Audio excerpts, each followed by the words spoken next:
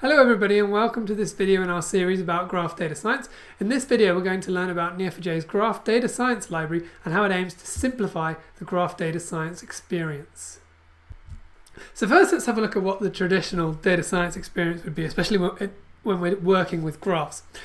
So we'd start over on the left hand side, so we'd be doing some data modeling. We'd be trying to work out, okay, how are we going to shape this data into a graph? So perhaps we're starting with the data in some flat files or maybe in a relational database. So we've got to figure out, okay, we've got to build a graph. Then we've got to work out, okay, which library we're going to use, which algorithms we're going to use. So maybe we're using a Python library, so we've got to go and find there. And maybe there are lots of different libraries to choose from, and we don't really know which one to pick. And then we find one, and maybe there aren't really any docs. We pick a library. We're like, okay, well, now I've got to go and learn the syntax of that new library. We're then got to make sure we've got our data shaped into the right format to work in this library. And then finally, we've got to analyze the results and figure out how we're going to get this into production. And so this is what the Neo4j's graph data science library and indeed the graph data science platform aims to solve. And so like we talked about in a previous video, there are a set of tools that can help us work with graph data science.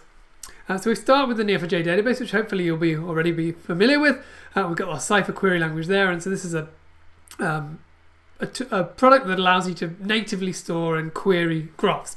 So that's the centerpiece of our graph data science platform, and then either side we've got two tools. So we've got on the left we've got the Neo4j graph data science library. So this is allowing us to run graph algorithms over this data. And then on the right hand side, and we're not going to be talking about that so much in this video, we've got Neo4j Bloom, and this is a tool for doing visual graph exploration of the results from the graph data science library. So what is the graph data science library? So it's a couple of things. So the first thing is it's a graph catalog, and so this means it's a in-memory analytics version of the graph. So a version of the graph optimized for running analytics workloads on it. And then it's a set of algorithms that can run on that in-memory graph. And so we need to have that in-memory graph because we can't run the algorithms fast enough if we have it just running directly from the database itself. And it's an optimized format for doing these types of workloads.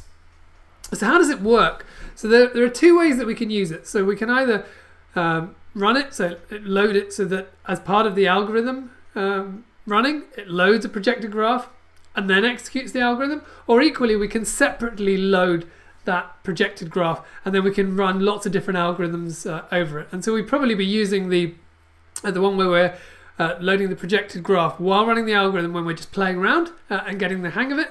But then once we're in production, we're going to want to load that projected graph separately and then run our algorithms over it.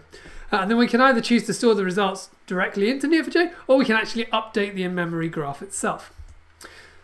So what types of algorithms can we run on it? So we've looked at some of these in an earlier video. So there are 5 different types. So we've got pathfinding and search. This is, hey, can I find the shortest path between two places? We've got centrality, or can I find the important nodes in my graph? We've got community detection, which are, can I find clusters or partitions in my graph? We've got link prediction, how likely are nodes to form a future relationship? And then we've got the similarity algorithms, which tell us how alike two nodes are.